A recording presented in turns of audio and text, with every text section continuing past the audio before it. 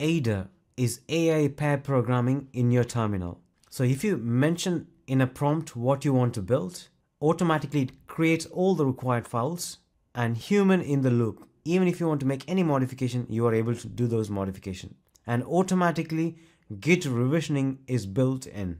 And this is super cool. And we are going to see how you can build an application right from your terminal, and it can automatically create files, modify those files to create a full-fledged application. That's exactly what we're going to see today.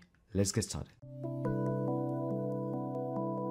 First, we are going to install ADA. To do that, just pip install ADA chat and then click enter. That is the main package. Now first I'm going to use Claude Sonnet from Anthropic. That is a powerful model. Then I'll be showing you how you can use Ollama and also Groq. So export your Anthropic API key like this and then click enter. Next ADA, then set the model name Anthropic / and here is the model name. After that click enter. Now this is asking me if I need to add .env file and .ignore file. I'm just saying yes. And this automatically create a Git repo where I can monitor my revision. So first I'm going to say create Kanban board with to do, in progress and done column. This is like a progress tracking app, specially used by developers. Now after this, clicking enter.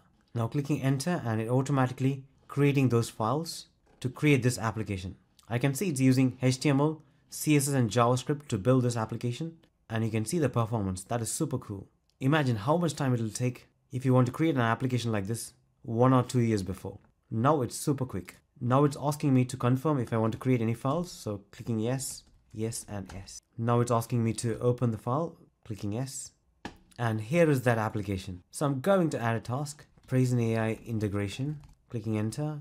Now it got added. Now LangChain integration, that is also added. Now when I started working, I can just move this across if it's in progress. And once that is completed, I can move that to done. I can see this is always in to do. So probably we might need to fix this issue. I'm going to say there are duplicate entries. To do is always the same. Clicking enter. Now it's fixing that issue.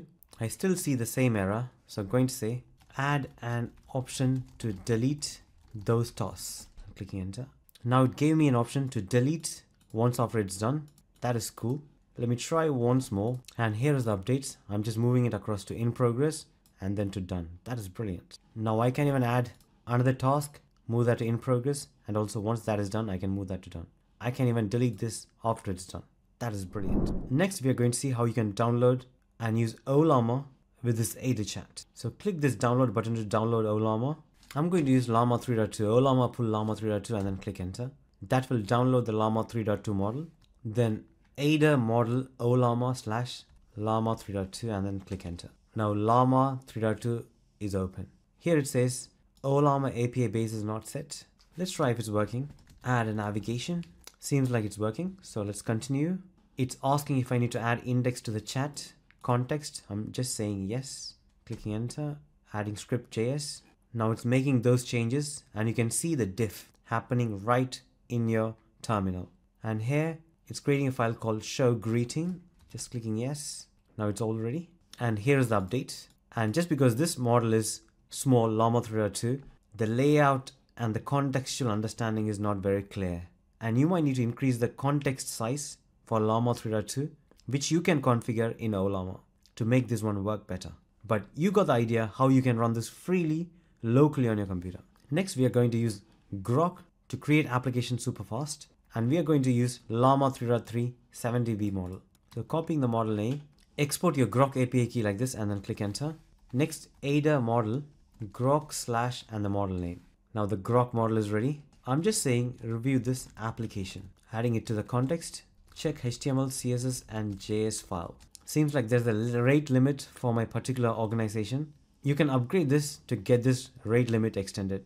But for now, I'm going to leave it here, but you get the idea. Few more things I want to tell you.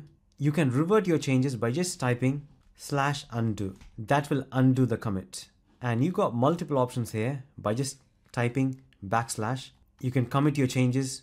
You can copy the code. You can check the diff. If I click on it, it'll show you the diff. But for now, I haven't made much changes compared to what it was before. That is before using Ollama model. And I'm sure this will speed up your process if you're trying to prototype any application and also if you're trying to create any application from start.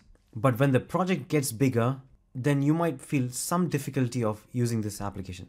But overall, I'm really impressed with this application if you're planning to start or prototype any application. Do let me know in the comments below what you think about this. Considering you already like ADA, I also created another video which is about Claude, another AI coder, which I'll put the link in here, and I highly recommend for you to watch, and I will see you there.